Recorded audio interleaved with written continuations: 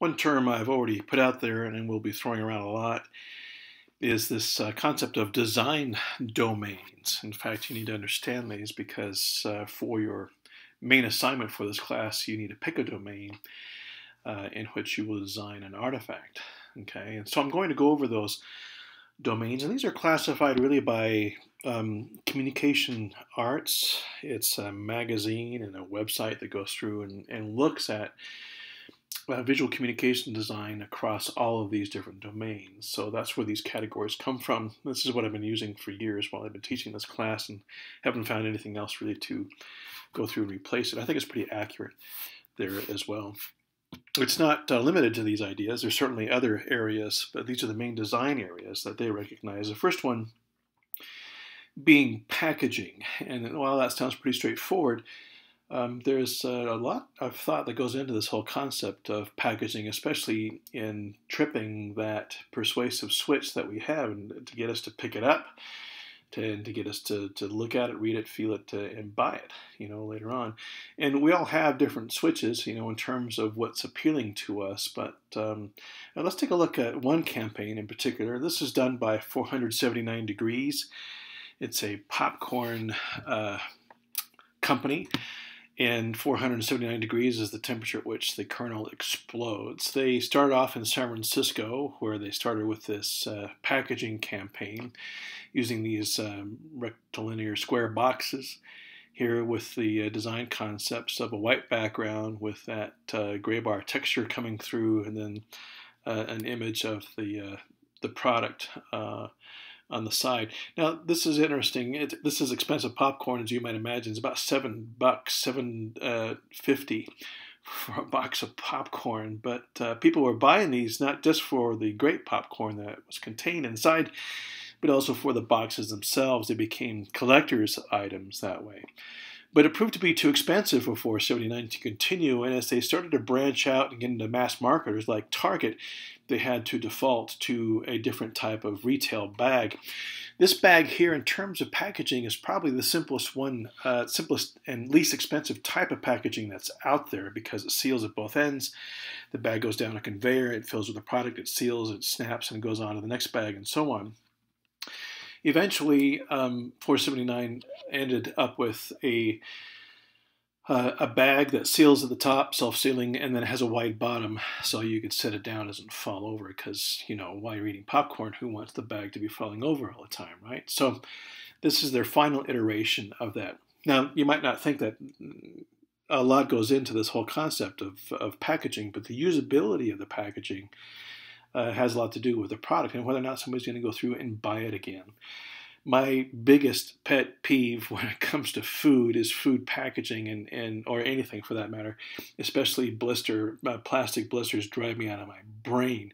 We're a civilized culture. You'd think we figure out a better way to go through and package things up as opposed to plastic bubble packaging that we're using. Here's one that I think is pretty cool. It's a pasta package, NYC pasta, and it's got a little insert inside the box, so when you take it off, you have this, what is that, the Chrysler Building, Empire State Building, I guess, there in New York. Here's one that makes a little bit of a merger with the packaging card that's behind it in terms of its sustainability and what they're able to do with that. So packaging is one of those domains to take a look at. Another domain is this concept of identity. And many of you will tie logo or branding to this concept. And while that's close, they're not the same thing. And we'll get into branding and logos a little bit later on as we get further into this content. And identity is probably the sum total of branding and logo and how that comes together. The artifact I'm using for this is the California Academy of Sciences. Not too long ago, it's been 5 or 6 years, they rebranded and they built a beautiful facility. It's in the Presidio it's Presidio or Golden Gate Park, I can't remember which, in San Francisco. If you get a chance to go there, it's pretty amazing to go through and tour the facility and see their interpretive sites, which, by the way, is another domain. Okay, exhibit is a domain, which we'll get to here in just a minute. But as you see here on their sign, you see that logo. It looks like a snowflake. In fact, if you look at their other artifacts, that logo appears on just about everything. And the logo itself is significant because it lends itself to the identity of the California Academy of Sciences. There are, first off, you have the snowflake shape of that, which is very environmental in terms of its design. The color of this, you have three different colors happening. You have the green for renewable environmental. You have the gray, which stands for the fog, which is a big resource in the Bay Area as well.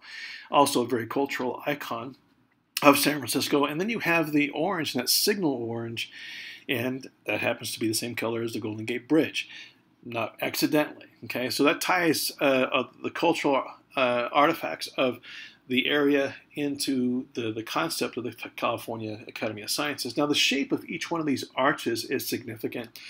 If you looked on the rooftop of the main building for the Academy, you would find that emulated.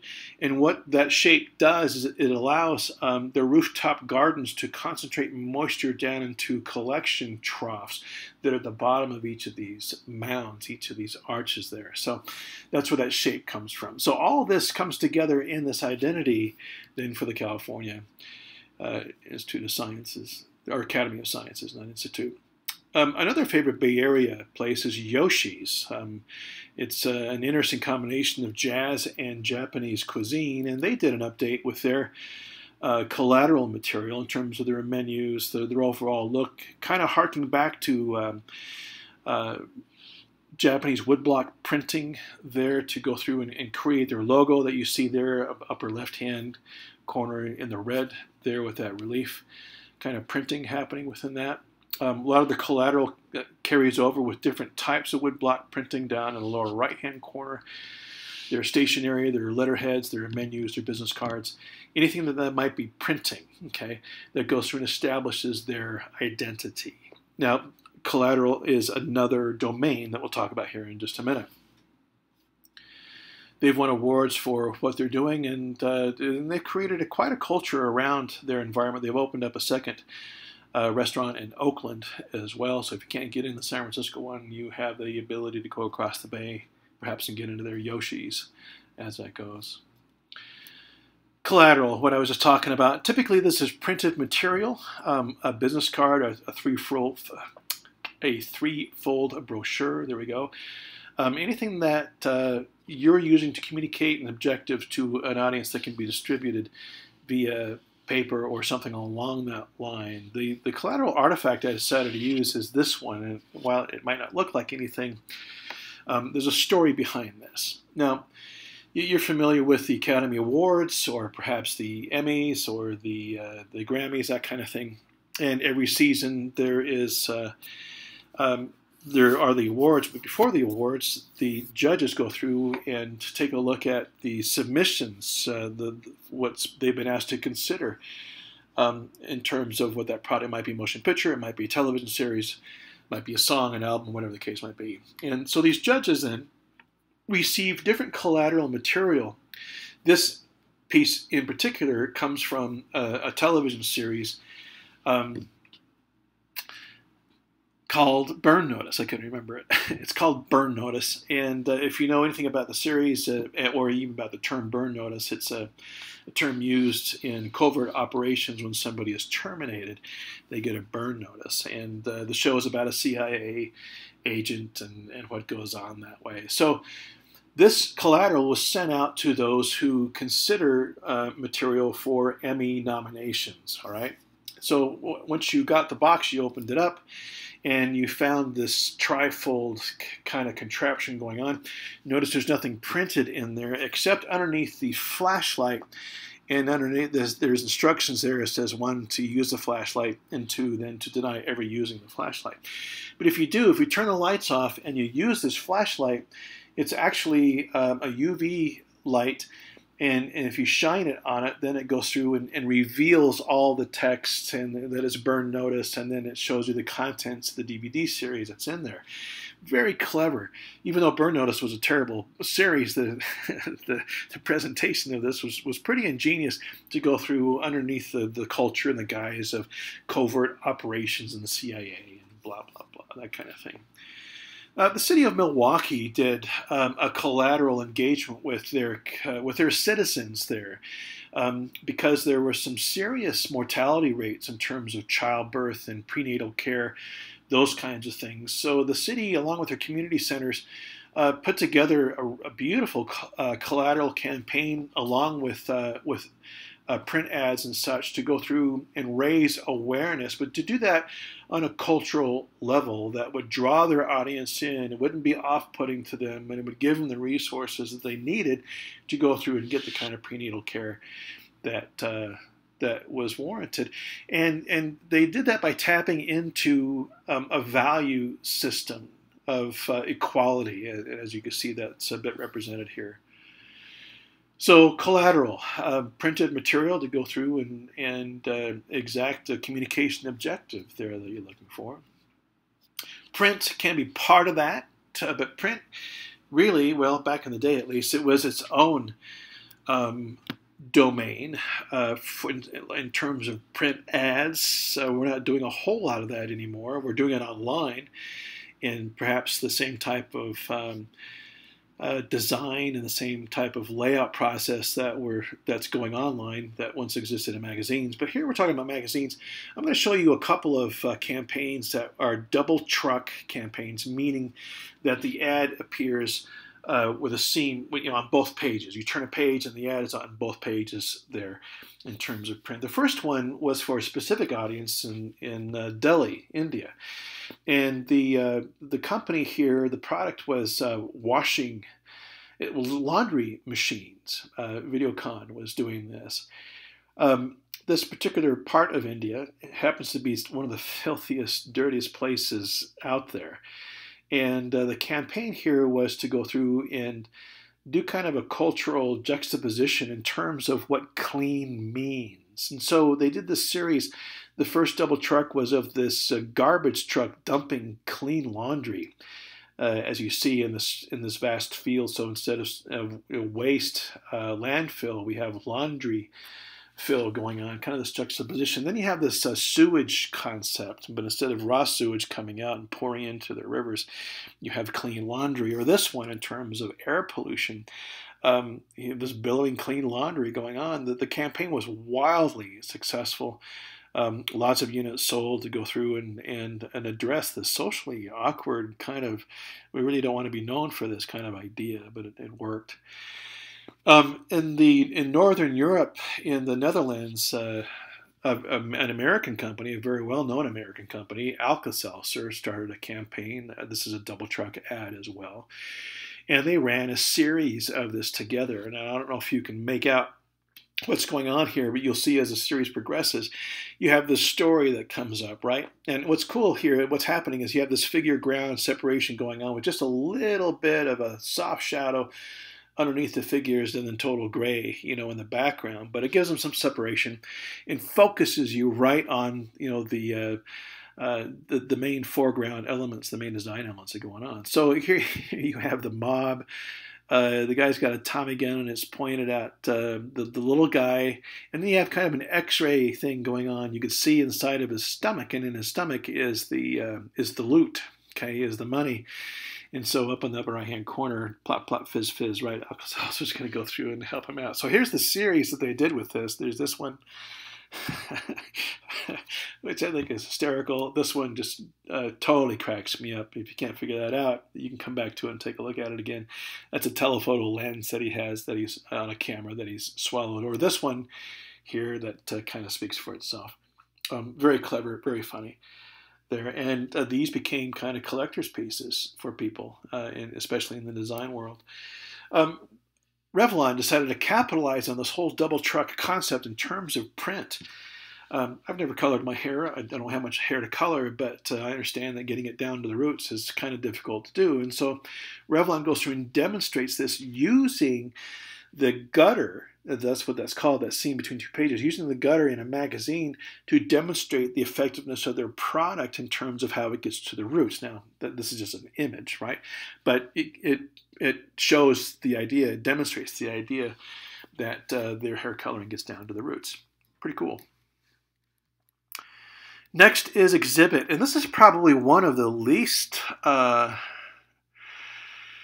appreciated domains. There's a lot of money to be made here career-wise to get into exhibit, especially in trade show exhibit. And if you happen to live in southern Utah, we're just a few hours away from the biggest trade show exhibit design capital in the world, which is Las Vegas. There, the biggest trade shows across the world are held there at the Las Vegas Convention Center.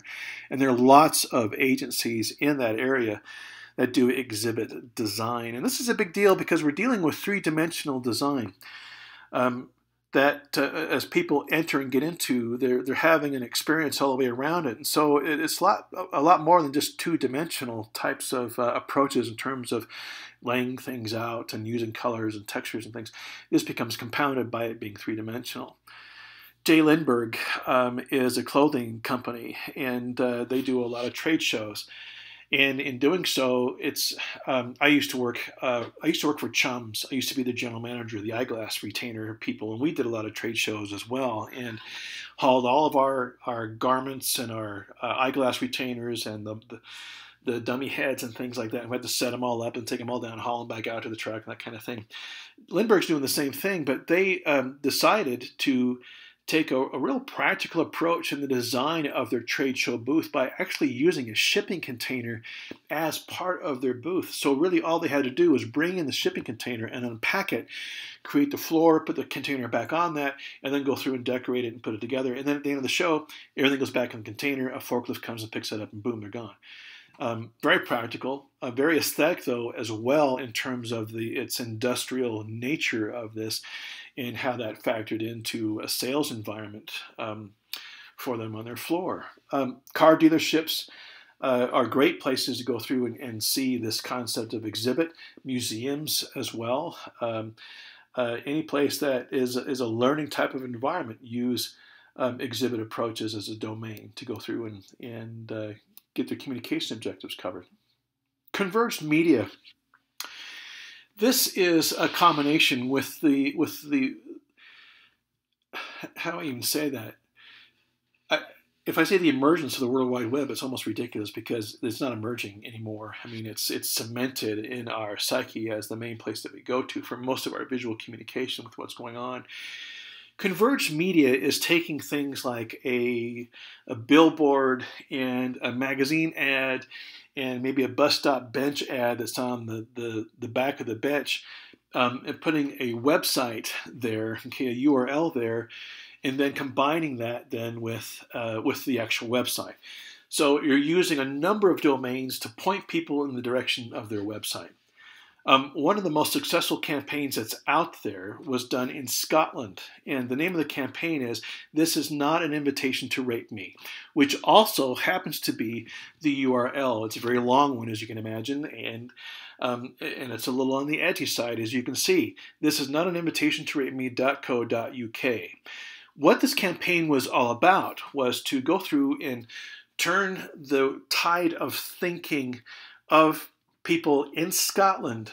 Over a quarter of the people in Scotland felt that if a woman dressed like this, or if she were engaged in a situation like this, or even like this, and if she were raped within those contexts, she deserved to be. So they realized, the folks putting together this campaign, that this kind of thinking had to stop. Okay, this kind of rape culture had to be addressed. And so these images that you're seeing here showed up on bus stop pagodas, on the metro, on trains, all around all of the villages and cities of Scotland to go through and educate folks in terms of what was going on. And the URL pointed to this website, which was consistent with the visuals that were used on those other campaigns. Go there, check it out, it's still up. Okay, and you can go through and it starts to educate the user in terms of rape culture and where no means no, and in fact, yes is what it is that we need to have before anything can be encroached. I don't even know what to say. Before anything can happen after that. Okay, this has been up long enough to where the research shows a very favorable turnaround in terms of attitudes in women and rape culture. This is what visual communication really is all about, is making that kind of connection. The next design campaign is domain is the campaign, duh. And not to be confused with what we just saw, this is not an invitation to rate me, is a campaign, okay? They are pinging different environments, different contexts, okay, physically, especially psychologically, socially, and culturally, to come together and realize their communication objectives. In this case, was to raise awareness about rape culture in Scotland. By the way, this was a Los Angeles design firm that did this campaign, which I find to be fascinating because we haven't seen anything like this in the United States, which I believe probably has the same rape culture issue. The campaign I'm going to show you here was for a zoo, if I recall, and they started off with real road signs showing prehistoric animals crossing the road, and then they got into printed direct mail pieces, invitations to the show. They put out video commercials and things, and did brochures. They printed up T-shirts for the docents of the campaign that was happening here. And then they got into sign material, they got into vehicle wraps, and they got into billboards. Here we're seeing a pillar wrap. All this comes together then as a campaign to reach the communication objectives of the client. And here that was to get people to this exhibit starting, it looks like on May 24th. This was a few years ago. But to get people involved and get them into it. You are going to be part of a campaign as your final project for this class as well, where you'll take something, each of you within your group will be responsible for one particular artifact from one domain and put that together into a campaign to reach a specific communication objective with your audience or with your client, as the case might be. Next is motion. Getting into motion picture, I'm going to throw up some videos that you need to see, you need to watch in conjunction with this that talks about it. One of the artifacts that I use is an ad by Nike. These are stills from that. Within the ad, we see this eventual clash that's going to happen. Make sure you look up. I'll post it up as the Nike ad for design domains. And I'm going to use some other video as well to go through and show you what I'm talking about. Of all the domains, the motion domain is probably the most difficult, the most sophisticated in terms of all the design elements that come together. Everything that we're using in design and all the other domains come together in motion picture production. And but due to the kind of the limited contact nature of this class, gosh, I can't get into this as much as I want to, and I'm very passionate about this. But I'll put up other video that goes through and talks about design concepts in motion picture. So those are the domains. Make sure you understand what they are. Not a bad idea, like I keep saying, to go back and watch the video again, stop it, start it. If you have any questions, you know where to find me. All right.